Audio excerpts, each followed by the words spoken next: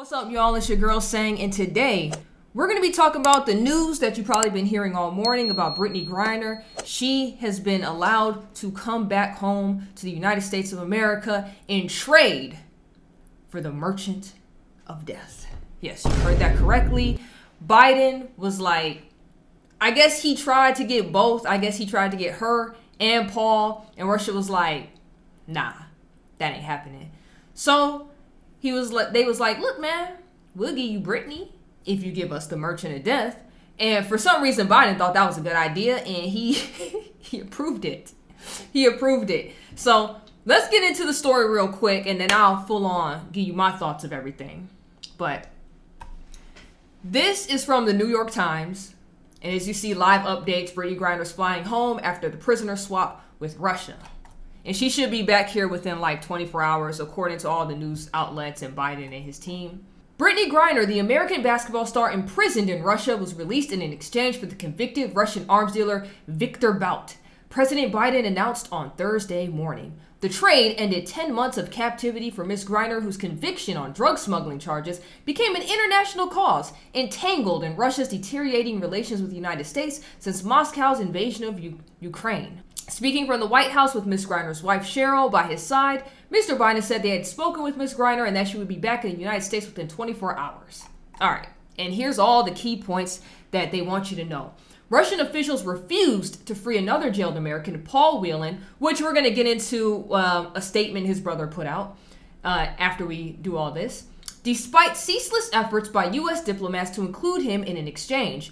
Secretary of State Anthony J. Blinken said, "While we celebrate Brittney's release, Paul Whelan and his family continues to suffer needlessly." Yes, he does. Yes, he does. Why wasn't he included?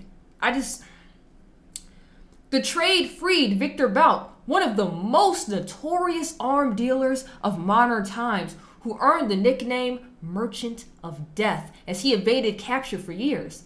He was convicted in 2011 by a New York jury on 4 counts that included conspiring to kill Americans, and he was sentenced to 25 years. So by him being released, he basically did half his sentence, and now he gets to go back home to Russia for Brittney Griner. I want y'all to let that sink in. The Merchant of Death gets to be free just because y'all wanted Brittney Griner home so bad. It is the goofiest trade. It is the goofiest trade. I can't even lie to you. It is the goofiest trade. The swap may have been an effort by President Vladimir Putin government to divert attention from Russia's flailing war effort in Ukraine. In recent days, Ukrainian forces have struck military bases inside Russian territory with long-range drones, demonstrating their intent to bring the conflict closer to Moscow. On Wednesday, Mr. Putin acknowledged in a televised speech that Russians should expect a protracted war. Now, with that being said, Russia's like, oh, y'all should be expecting a war. If that is the case, why would we do that? We're giving them the guys that's going to help. He's the Merchant of Death. He's one of the most dangerous arm dealers. He probably on his way back home right now to Russia. As soon as he get there, they're going to get him some vodka, some girls, some cigars, and they're going to be like, my brother, tomorrow we get back to business. Tonight, we celebrate. And they're going to give him a big feast, and then they're going to get right back to where he left off at. Getting a whole bunch of weapons and stuff, and Russia going to pop off on Ukraine. If that's the case, that's why they was like, oh, we'll do the deal. Because what are we getting? We're getting a WNBA player back. She ain't about to do. In that case, you could have just went for Paul. Paul is still over there. He been over there for like, what, 4 or 5 years now? She been over there a couple months. And we really agreed to this trade to give them the most dangerous dude, one of the most dangerous dudes in the world. And we know they popping off in a war, and we giving all this money to Ukraine, which we shouldn't be. I don't think we should have been a part of that, period. We giving all this money to them. And on top of that, now we just gave one of the most dangerous dudes back to Russia? And Russia just said you should expect a war? Where's the common thinking on that? That don't even make sense. None of that makes sense. None of it. You want to talk about Biden? Biden virtue signaled for more votes. That's all this is. Once it's time to run for president again, he gonna remind y'all of this. Brittney about to be used as a pawn for his presidential campaign. When she come back home, she gonna make so much money. She gonna have interview after interview. They probably gonna give her a book deal so she can talk about her 10 months over there. They might give her a little Lifetime movie or something. She about to make so much bank off of this, and he gonna use her for his campaign when he runs again. I guarantee you. I guarantee you it's gonna happen. Don't be shocked if that happens. Come back to this video and be like, oh yeah, Sang was right. Sang was right about that. Let's see what Paul's own family has to say about all of this. So let's get into that real quick. So it says the brother, a 52-year-old U.S. Marine veteran, Paul Whelan, who is still in prison in Russia, praised the Biden administration for its successful efforts to free Brittney Griner, but called his brother's continued detention a catastrophe in a statement issued after the WNBA star's release on Thursday. I am so glad that Brittney Griner is on her way home. As the family member of a Russian hostage, I can literally only imagine the joy she will have, being reunited with her loved ones and in time for the holidays. Noting the prisoner exchange that took place in the United Arab Emirates to secure Griner's release, which followed months of negotiations between the U.S. and Russia, he added, the Biden administration made the right decision to bring Miss Griner home and to make the deal that was possible, rather than waiting for one that wasn't going to happen. Bruh, I gotta give you a for that. If you my brother and you putting that statement out, talking about, yeah, they made the right decision to just go for her instead of trying to get her and my brother right now together, knowing who Russia got in exchange, as soon as I get out, I promise you, as soon as I see him, he be like, bro, I missed you. I'll walk up and just haul off right on him, and he on the ground. I'll be like, sorry, bro, that was pent up. I had to get that out. Now, come on, give me a hug. Give me a hug. That's literally what it would be. That's literally what that would be. Because that's crazy. You can't tell me that's not crazy. All right, Paul Whelan has been imprisoned in Russia for the last 4 years since his arrest and conviction on espionage charges that the U.S. has called false. He has remained in custody as other imprisoned Americans have secured their freedom, including Trevor Reed, who was released from Russia in April.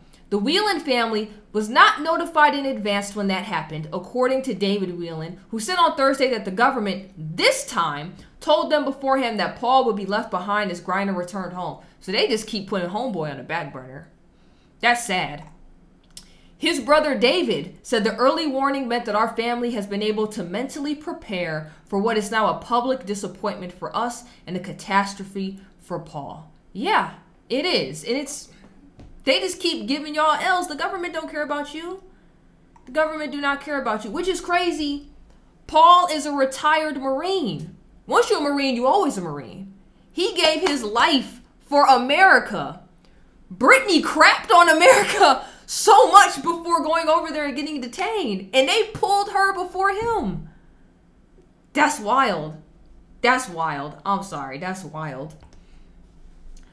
Although he did not know whether his brother had already been made aware of the deal between the U.S. and Russia that led to Griner's release, David Whelan suggested that he will surely learn from Russian media or their parents, who he said have spoken to Paul daily since December 2nd. At this point, Paul probably be up in there just like, it's cool. It's cool. They not gonna come get me. I'm used to it. Don't even be sad. It's cool. He probably didn't get his hopes up, period, when everybody kept saying, we got to get her, and they was trying to add him to the deal. He probably was like, they not letting me go. He probably already mentally in his mind fortified he not leaving, which is still sad. It's just, it is so important to me that it is clear that we do not begrudge Miss Griner her freedom. However, he also called on the U.S. to be more assertive in its efforts to secure his brother's release and proposed that authorities implement a swifter, more direct response to imprisoned Americans. In Russia's case, this may mean taking more law-breaking, Kremlin-connected Russians into custody. Although President Biden insisted in public remarks on Thursday that we've not forgotten about Paul, that's a lie. David said he worries about how his brother will react to the news of Griner's freedom, but not his own. How do you continue to survive day after day when you know that your government has failed twice to free you from a foreign prison? I can't imagine he retains any hope that a government will negotiate his freedom at this point. It's clear that the U.S. government has no concessions that the Russian government will take for Paul Whelan, and so Paul will remain a prisoner until that changes. Look, if I'm the Biden administration, I guess it would be the Sang administration at that point. If they not giving me Paul and Brittney for the arms dealer, I would have never made the trade. I'm sorry. I know a lot of y'all probably like, what, she's just supposed to stay over there because they couldn't work it out. This is a Marine. The Marine comes first.